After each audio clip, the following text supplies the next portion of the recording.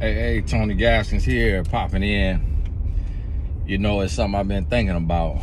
And as I'm looking around, one thing I do is I pay attention to the rings. I look at men hands, I look at women hands, and I do my own field research. You know, we always read these studies of this amount of people, this percentage of people are single and this and that. I just look around for myself and just try to see, just being nosy. But one of the things I noticed is that it's some good men that's single, and I'm trying to pinpoint as a man, and it's always funny to me when I'm talking about a man from a male perspective and women chime in with the definite answer, and that is hilarious, and we need to stop doing that. So if you notice, anytime you see somebody ask me a question about a woman, I always say, listen, all I could have is an opinion. I'm not a woman. I'm a man. So I understand what it is to be a man, to be a male, to have a thing swing between your legs, to think like a man, act like a man, to be a man. And I realize as men, it's only a couple different ways we think. And I call it a grown boy and a grown man. I break it down into two different ways. Like and yes, it's different little quirks and personality traits, but a man, when I look at a man typically gonna fall into one of those two categories, a grown boy or a grown man. And today what I'm noticing is that a lot of men, I'm headed up to the Home Depot, so y'all, I'm just talking to you while I'm riding. What I'm noticing is a lot of men are staying single. The men who are single, they stand single longer. And I don't know if it's a good or a bad thing. I feel like if it's you waiting on God and you being patient, it's a good thing. But what I'm trying to get down to is why, and why is it becoming so much harder to find a wife? Y'all remember, you know, back in the day, it was easy to find a wife. And when I met my wife, and I'm still seeing a lot of people get married, but it's also becoming harder to find a wife. What I'm noticing for some of the good single men that I know, it's like they can't really meet the one. It's like the one is kind of elusive, so to speak. And that's interesting to me. And I don't know if it's physical or if it's spiritual, but it's very interesting to see. And one thing that I've realized is that a lot of women have become crazier. That's a tough word, but I'm saying this too. If you're a single woman, make sure that you are occupying your time, because I'm noticing now it's some good men who they kind of becoming crazy too. And what I mean by this is the expectations are getting a little outlandish between men and women. The expectations and social media has ruined relationships. And so when you look at a relationship, you're looking at it today through the lenses of social media. So what you're seeing is you're seeing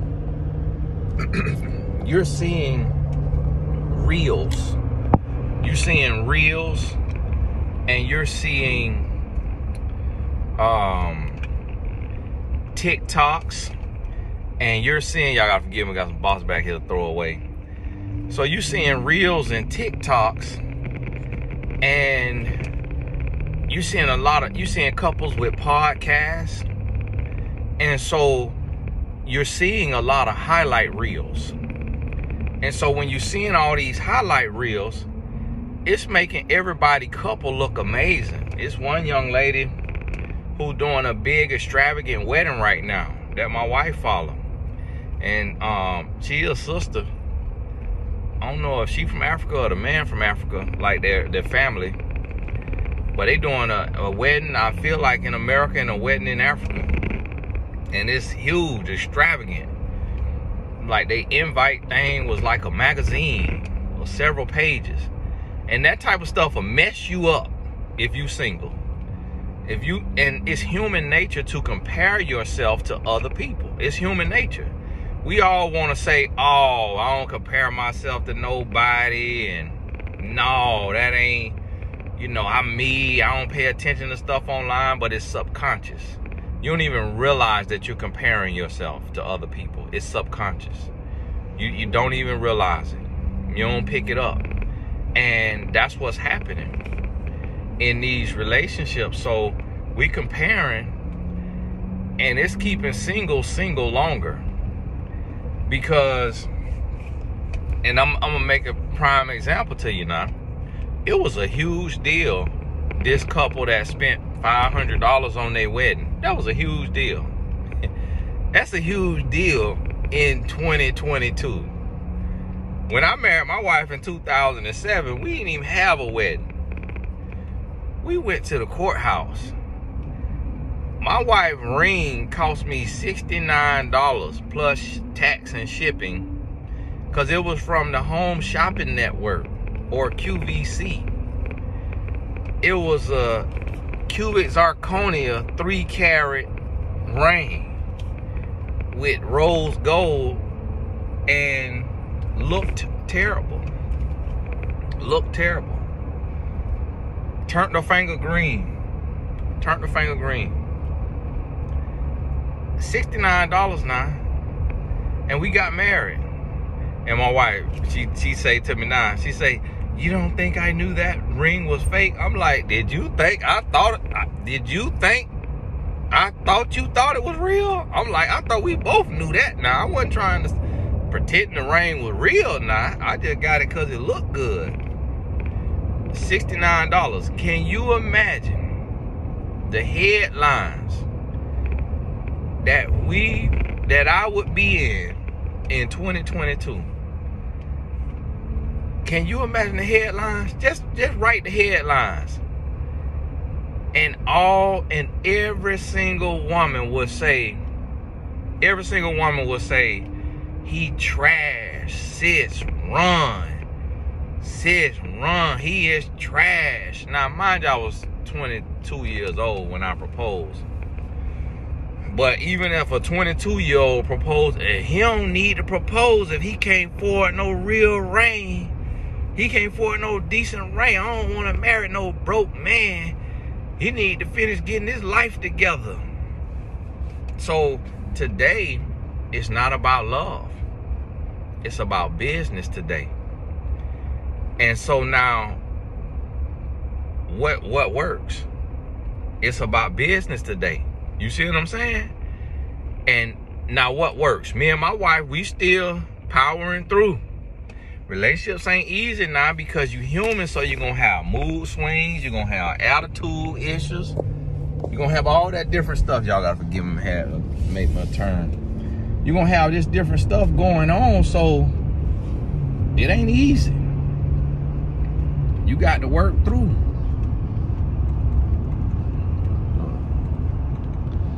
Chilly now.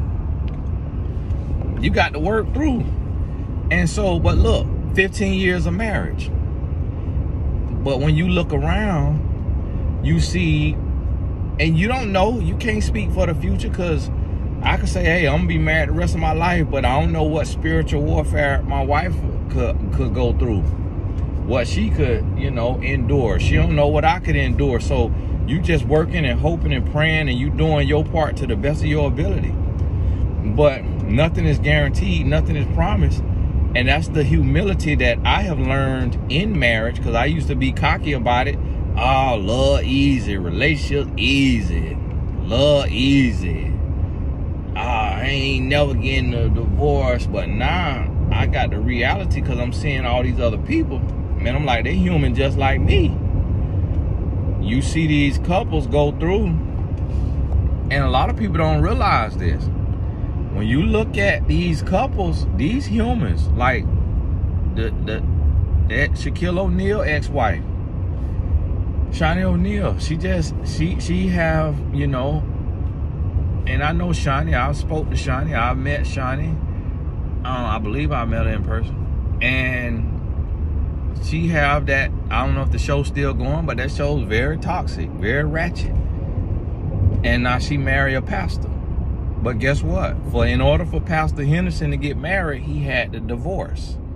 He had to divorce his wife, T.D. Jakes' daughter. And I'm speaking names now. I'm tired of, you know, just beating around the bush. People don't know who I'm talking about. T.D. Jakes' daughter. I believe she had a, not a one, Sarah. I don't know when she had her first child, if that was the one that had it at 13. But her husband, Torrey Roberts, had a wife with 3 kids. He had divorced her.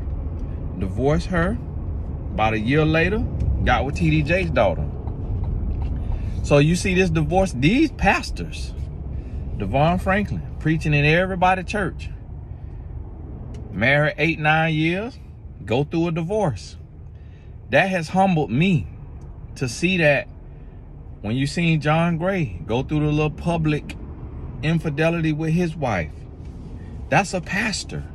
Hillsong, the man up there in Hill, Chris Lentz or whatever his name was, cheat on his wife.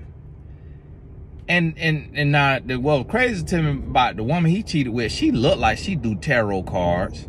She looked like a witch doctor to me. Like she didn't look like she had nothing to do with nobody church. Don't look like she believe in God. I'm like, how you? We got to pray.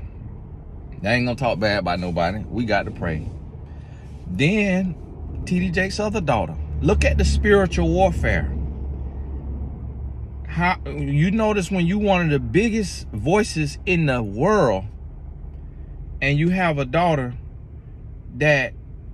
going through what they going through. That's spiritual warfare that a lot of times people take for granted. I ain't talking bad about nobody. I'm talking about the reality of this here thing. So now when you look at these marriages I just showed you, was it marriage for love or was it marriage for business? Because me and my wife, 15 years, we still trudging through, but we had to marry on love.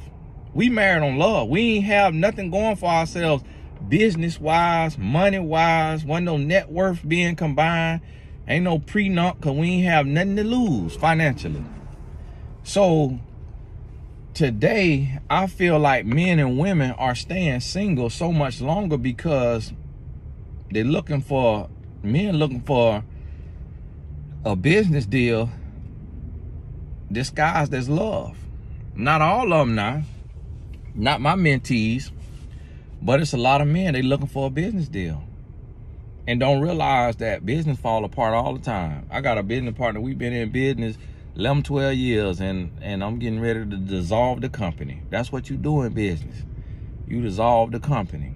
You pivot. You start a new company. You merge companies. You do different things. Like when you go into a relationship as a business deal, it's only some things that love can keep. That love can keep you going. Ain't nothing about the business that keep me and my wife together. It has to be love. And that's why I try to tell people, but it just depends on how you define business and how you define love. That's where the semantics come in. People's defining it in their own way. And that's where we get confused at. But